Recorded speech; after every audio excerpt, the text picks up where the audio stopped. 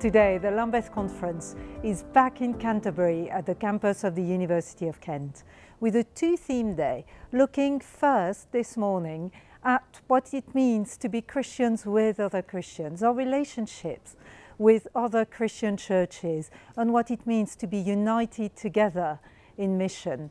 And then in the afternoon, looking at interfaith relation and how we relate to other faiths, how we seek the common good together. Christian unity has always been an important theme at all Lambeth conferences.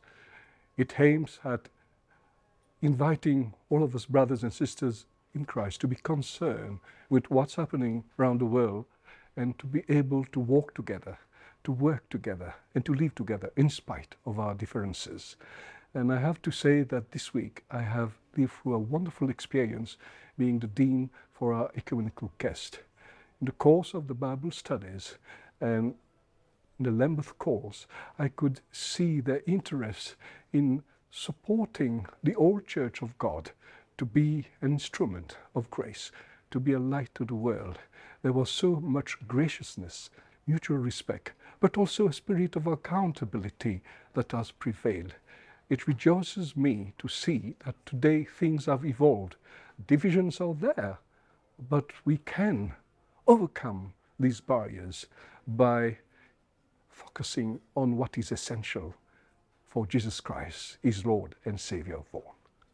It's very good that we are joined in this conference by bishops from churches that are now in communion with the Anglican Communion, and also by representatives of churches and Christian bodies from which we remain still sadly divided, but with whom we're working to bring about that unity which was Christ's prayer and is our calling.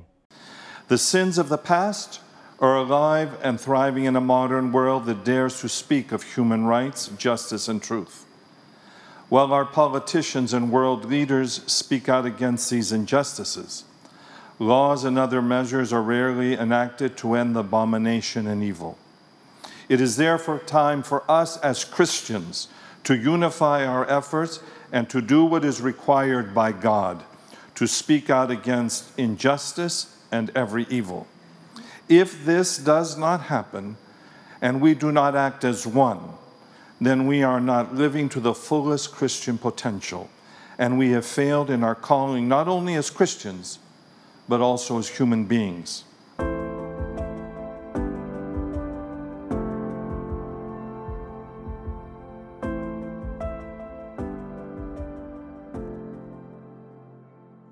So the subject of interfaith relationships impacts on all of us here at the Lambeth Conference in one form or another, because we live in a pluralist world and our neighbours are made up of people of all faiths and none.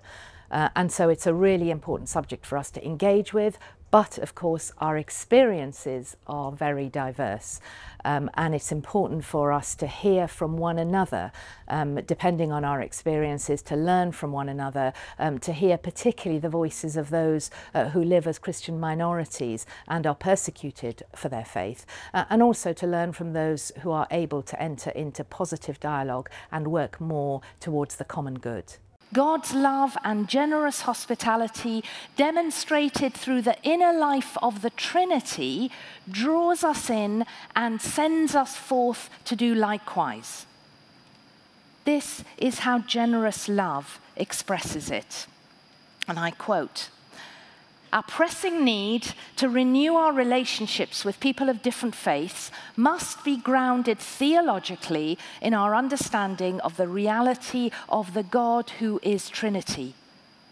Father, Son, and Spirit abide in one another, in a life which is a dynamic, eternal, and unending movement of self-giving. In our meeting with people of different faiths, we are called to mirror, however imperfectly, this dynamic of sending and abiding. So our encounters lead us deeper into the very heart of God and strengthen our resolve for interfaith engagement."